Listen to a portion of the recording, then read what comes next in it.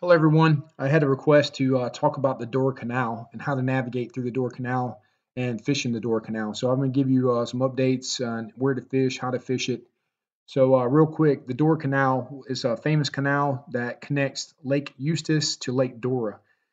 This is also the way you want to go if you're going to go to Beauclair, if you're going to go to Carlton, or go all the way up to Apopka. You have to go through the Dora Canal to enter to Dora. And again, it's a chain of lakes, so they all connect together. So a little bit about the Dora Canal. Usually the water is moving, and that's because the wind is either blowing in the north or south end of the lake, going into the canal. Also, the boat traffic through here causes current, so it will hold fish. This is also a spawning area, so there's a lot of you'll see beds behind these cypress knees, and there's a lot of little canals that kick off of the Dora Canal where the bass will move up in there in the back of those pockets and also spawn. So definitely somewhere you want to check out if you have a tournament coming up.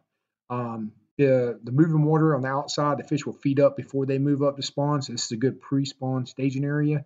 There were a couple of boats that fished here the whole tournament for the ABA Open. You want to throw spinner baits, crank baits. Again, there is a lot of stumps, a lot of laydowns, so you want to be careful with open treble hooks. Spinner baits do well in here. You also want to use frogs once the water temperature warms up. For this tournament, the water was in the 50s. Some spots had close to 60. That's a little cold for using a frog. You want the water to be more in the 70, 72, 73 range before you start working frog. Um, you could cast back in the very back behind the cypress trees in the skinnier water, and you might get a couple of frog bites, but it's just the wrong time of year right now to be throwing frog. When the frog bite is on, you can also use buzz baits. Those are really good in this area. You always want to have a speed worm or have a some kind of worm tied on to throw up against all these sticks and laydowns. You can produce some pretty good bass. So again, another good area that's protected from the wind. So you can launch right there in Lake Eustace, zip on over to the Dora Canal. You can spend all day in here. It's a real long canal, and like I said, I have all the little cuts to go back in there. So good fishing in here. But right now we're traveling through here. I sped it up a little bit. It usually takes about 15 to 20 minutes to get through here. Depends on how many boats are in here and what time of day you go through. The reason I'm mentioning that is you can get trapped in here on like a Saturday or Sunday. If you do have a Saturday Sunday tournament during the springtime or in the summer, all the boats, the party boats, will be coming through here. You also have all the scenic tour boats will be going through. And if they see an alligator or if they see some kind of wildlife, they're going to stop the boat and kind of slow down to allow everyone to take pictures of it. That's going to cost you time. So when you can normally get through here 15, 20 minutes, now you're going to probably have 30 to 45 minutes to get through here. So allow yourself enough time in case something does happen. Here's another one of those canals that kick off to the right here, and definitely want to check back up in there and see if you can pick up any additional fish. So story time. One of the tournaments last year, I was coming through. I had a good bag. I gave myself an extra 30, 45 minutes to fish a couple spots in Lake Harris to hopefully coal up before I weighed in. Got into the Dora Canal, got about this area right here, and a kayak had turned over on its side, and they were trying to help the older gentleman back into the kayak. Well, the problem was all the drunk people in the pontoon boats who were jumping in the water to try to save him and help him. Um, and he was fighting them off, telling them to leave him alone. Long story short, it cost me about another 25, 30 minutes of time in the canal because it was gridlock. All the boats were running into each other, and it was a mess. So if I hadn't given myself that extra 30 to 45 minutes, I would have been late back to weigh in. I think I got back with like 3 minutes to spare. So definitely keep that in mind for these tournaments. Give yourself enough time to get back. Another reason you want to give yourself time is notice that we're not up on plane here.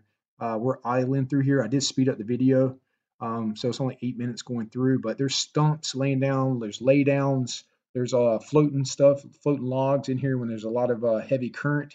So you don't want to be up on plane or be too aggressive in here. Also, it gets narrow in a lot of these spots, and if you got boat traffic going both ways, we're early in the morning, so everybody's pretty much sleeping. But about 12 o'clock, 1 o'clock, you're going to have boats coming both ways. So some of these areas get pretty tight. So Make sure you have boater etiquette and you allow them enough room to go through where they're not hitting stumps themselves.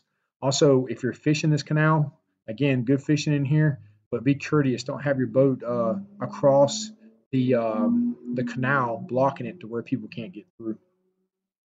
So you're gonna see we're about to go under a bridge. There's 3 bridges on this canal that you want to watch out for. So on this one, on the left-hand side, about where the sun's at, right underneath the sun, there's rocks right there, and there's a shell bar. It's very shallow underneath there. You don't want to go left. You want to go to the right in the deeper water when you go underneath this bridge. Usually you'll see somebody fishing on the left-hand side, right-hand side.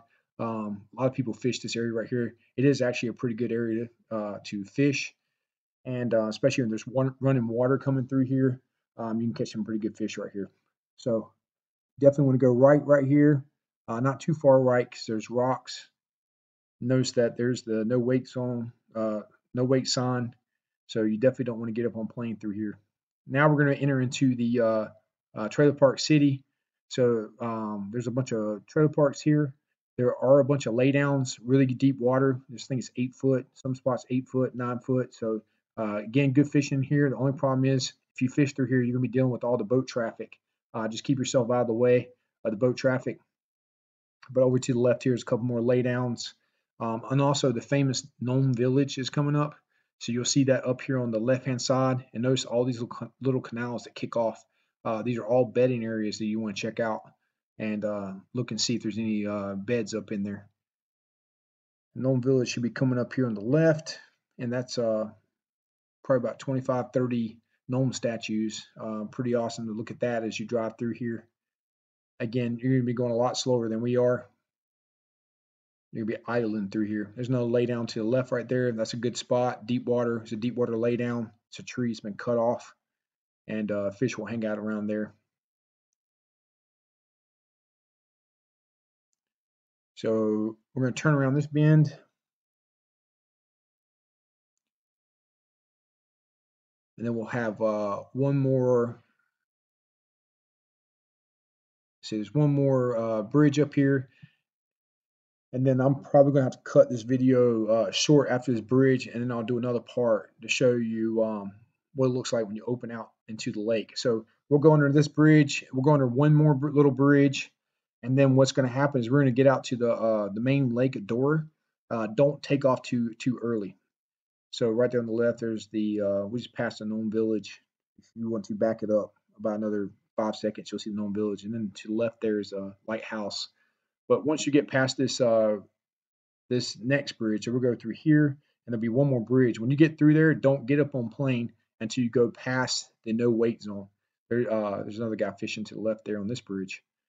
But when you go through the next bridge after this one, you still have to idle out till you go past the markers. The game warden could be sitting right there, or the sheriff could be sitting there watching you. So don't get up on plane too early, or you will get a ticket. So again, just mind your speed through here. It is a no wake zone. A lot of boats, people have their boats out there, so you don't want to be causing wake, destroying their property. And if you do destroy the property, you will be held accountable for that. I don't know if people knew that as well. But again, I'll have another part, and I'll show you what it looks like when we get out into Dora.